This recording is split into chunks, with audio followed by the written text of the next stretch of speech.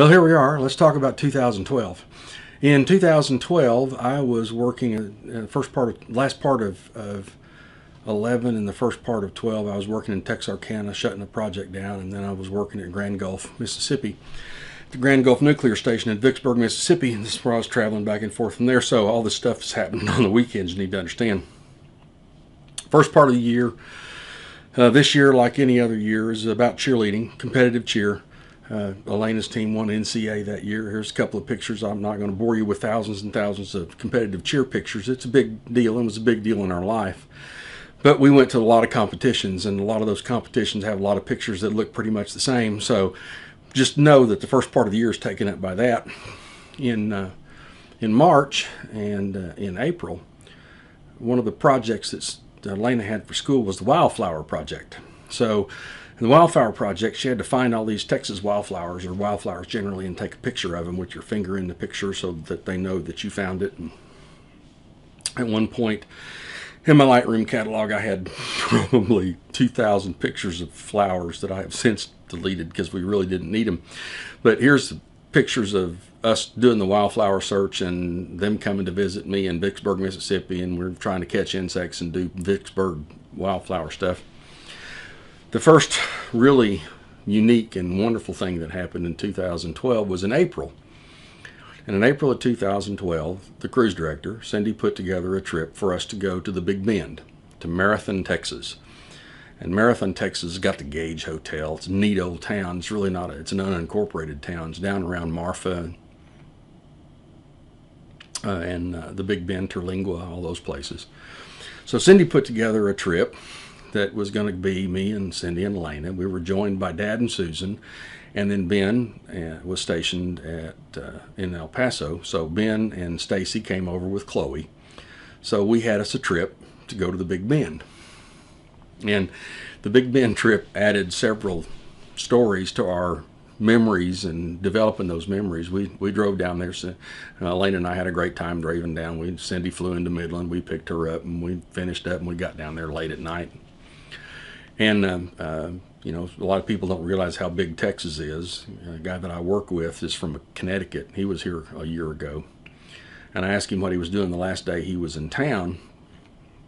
And he said he had a nephew that was in the Army, stationed in El Paso. And since his plane didn't leave until like 6 o'clock, he was thinking about just getting up and driving to El Paso and have lunch with his nephew, then get back to the airport.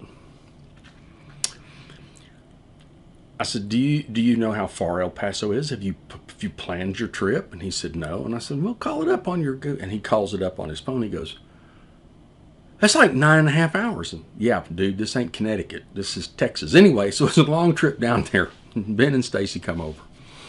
And that night we get there, and it's late at night. And we're, you know, unpacking and wandering around the property, looking around. And Elena comes back up on the porch, and her eyes are this big around. She said, there's a grave out there. I said, really, a grave? Yeah. So we go out, and there is a grave. So I got an app on my phone that would turn the light on, and it was a heart rate app. And you put your finger on the camera, and the light turns on, and it uses the change in color to measure your heart rate. And first app I found that had a flashlight, so I turned it on, and I'm looking at the grave and the gravestone. It says Dusty on it. And the phone, because it's a heart rate app, is beeping. It's going beep, beep, beep, beep, beep, beep, beep, beep, beep, beep. And I told Elena, I said, yeah, it's a horse. She said, how do you know it's a horse? I said, because the ground penetrating radar application on my phone scanned it. She said, you are so full of shit, which is probably true. So we developed the legend of Dusty, the ghost horse of the Pecos, from that trip. First night, first hour we're there, we got a story to tell. The next day we got up and drove around. We went to Marfa and looked around. Went to Fort Davis and looked around to Fort Davis. Elena got to be friends with a goat while we were at Fort Davis. We went to the McDonald Observatory, and then they held food for us the next day. We went down to the Big Bend, went in Big Bend National Park. I found out at Big Bend that they have black bears at Big Bend. Who knew? The other thing I found out is you see these people in Yellowstone that get rolled by an elk or gored by a buffalo, and you think, what kind of idiot would do that? this kind. I was so excited that there was a black bear. I didn't know they had black bears in the Big Bend. I'm taking pictures of the black bear, and I'm walking around the car and getting closer and trying to get a better shot and a better shot. And all of a sudden, the bear looks up at me, and I'm like, maybe I should go back to the car. That's how people get mauled by bears, is because they get so busy taking pictures they're not paying attention. Oops. That same day, we had another story that we tell. There was a storm coming in over the desert, and lightning's coming out of the storm, and we stopped, and we're going to take pictures. And Ben takes his camera out and click, looks at the picture. He's got a picture of lightning. So now Cindy wants a picture of lightning. I want a picture of lightning. Got the camera on the tripod. I'm trying to get it set up and trying to find a way to get the exposure down slow enough that you got 2 or 3 seconds to get the lightning, and I'm taking shots. And so every time there's a bolt of lightning, Cindy'd say, now! So I've got, I don't know, 125 uniquely identical shots trying to get a shot of lightning. We did finally get one. We went to Santa Elena Canyon.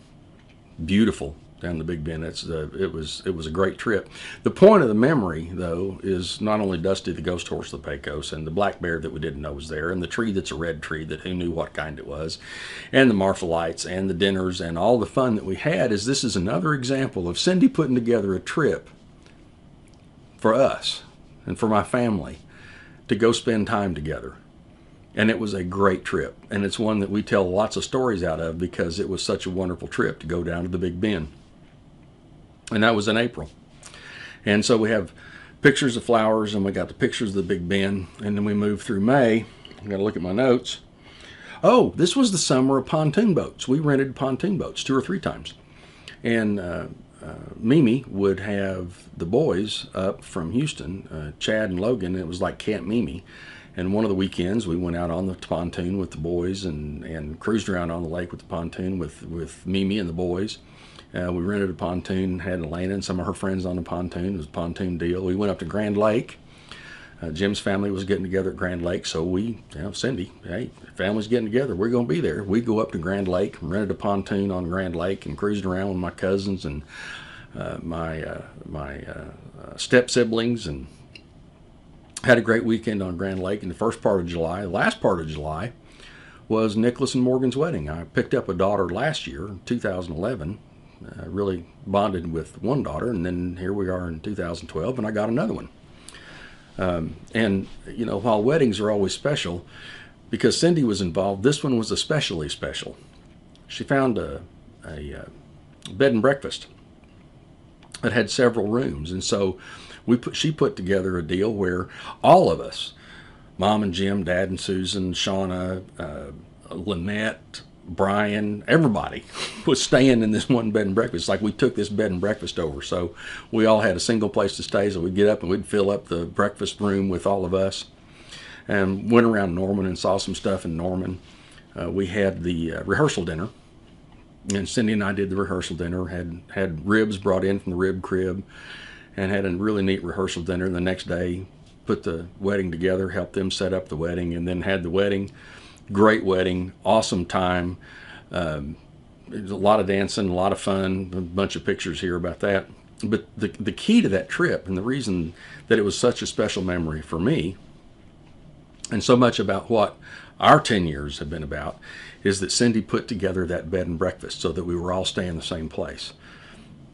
Another opportunity to get family together under the auspices of some special event, so that we could all be together and have fun. So that was in July. We had that wedding. And then the last part of July, we went to Wimberley for the first time. Cindy and I went down. I think Austin and Elena joined us. We went down. She found a really cool house on one of the creek, on Lone Man Creek. We went down there and had a place to stay. And Elena locked us out of the house. She had to crawl through the pet door to let us back in. We had a great weekend in Wimberley. It's the first time we'd gone to Wimberley. There's several others you'll see pictures of as we go forward, but that was our first trip to Wimberley. Was in 2012. That was a red letter day because we got to go to Wimberley and got started on Wimberley. And then in November, Cindy and I went to Asheville, North Carolina to go to the Biltmore. And that brings to mind the other story about the Biltmore, which was really in 2009, is before we got married. It was before the 10 years that I'm trying to cover in this, but I got to tell the story because it was kind of cool. middle of December 2009, we were going to have Christmas together, and Cindy came over. And the idea was I was going to pick her up at the airport, and we were going to go to the apartment and get cleaned up and then head for the Biltmore and go see the Biltmore all decorated for Christmas. And that morning, about 11, it started snowing.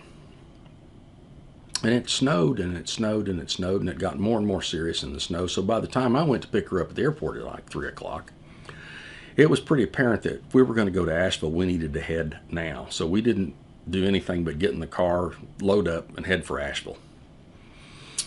And the snow is going, and the snow is going. And we got to I-40, which is usually about a 25, 35-minute trip, and it had taken us an hour and 15 minutes to get there because the snow was so bad and the road was so bad. So I pulled over and I said, look, I've got sleeping bags, and I've got food, and I've got water, and I've got candles, and a way to keep us warm.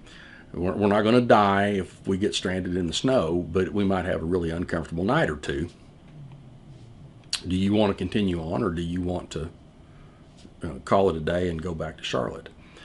Oh no, Cindy's in. We're going. She's got Christmas CDs. We got 8 or 9 Christmas CDs to listen to, and we got magazines about Southern living Christmas stuff, and so here we go.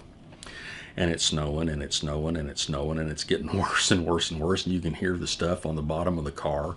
It's bad bongos. And so traffic stops. We're at this underpass, and traffic stops, and the North Carolina Highway Department workers are walking up the road going back to the barn because they just couldn't go any further. And they had closed I-40, closed Black Mountain Pass, closed I-40 into Biltmore. Asheville got like 23 inches of snow. I should have known when I went to pick Cindy up at the airport, and the Weather Channel was there, and Jim Cantori was doing a live shot in the median at the highway, on the highway over there. Should have known this was probably going to be bad. So we finally get turned around and headed back for Charlotte, and it's getting to be midnight. And I had Mom on the phone trying to find places for us to stay, and Cindy's on her phone trying to find places for us to stay.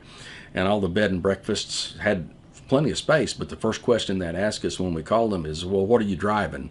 Because if you weren't driving a four-wheel drive truck, you'd never get there. And we ended up stopping in Lincolnton, North Carolina, and found a little hotel. Comfort Inn, Days Inn, I really don't remember. I wouldn't go down in the parking lot because I was afraid if I got down in there I'd never get out if they didn't have a room. So I sent Cindy down to see if they had a room. I said, if they got a room, give me the high sign and I'll kind of come down and park. So she goes in, she comes back out, she waves, and sure enough, they did. They had a room, but there was lots of people there, and people were talking things like reservations. And the phone's ringing and ringing and ringing. And the lady said, I got rooms, don't worry, everybody has a room. And there's a lady behind Cindy that's on her phone. And somebody said, boy, that phone keeps ringing and ringing and ringing. This lady in line says, yeah, that's me. She's just ringing the phone. It's like, it's okay, she's got rooms. Okay. So our first Christmas together was trying to get to the Biltmore. We didn't make it. And so we spent the night there, and then the next day we went back into Charlotte, and everything was dried up. It was pretty good, and found a great place to stay in the Van Landingham house, which is a bed and breakfast there in Charlotte. Went out to a really nice dinner. We ended up making a great weekend out of it, but it was pretty exciting because we thought we were going to be stranded in the snow. So since we didn't get to go to the Biltmore in 2009 for Christmas, in November of 2012, we went ahead and made our Biltmore trip and stayed at a great hotel and saw the Biltmore, and we had some great food and great meals and did the Biltmore in 2012 in November. In December, Josh came over in December. Josh and I had gone bird hunting at the end of 2009. In this case, we went hog hunting. Elena and Josh and I went out with some friends of ours, and we went on a hog hunt. And a great big brown and white hog ran by, and I didn't get a shot at him. And then a couple of minutes later, my hog came, and I smoked him, and the hog fell over. And man, the echo of the shot hadn't died down, and my phone rings, and it's Elena. And she had seen that big brown and white hog. And she said, "You didn't shoot my hog, did you? You killed my hog. I'll kick your ass." So we went on the hog hunt. That was another hilarious time. In 2012 was the hog hunt we went on, cleaned the hogs up. And then at Christmas, we had the kids here. And it was the first time we had a bunch of kids around for a Christmas celebration, because Josh was able to come over. And so we had gone on the hog hunt and we did Christmas. So here's the story of 2012. It's a continuation of the cruise director, putting together trips and putting together activities, putting together bed and breakfasts, putting together homes, putting together everything that she could put together to make us and our family everything it could be.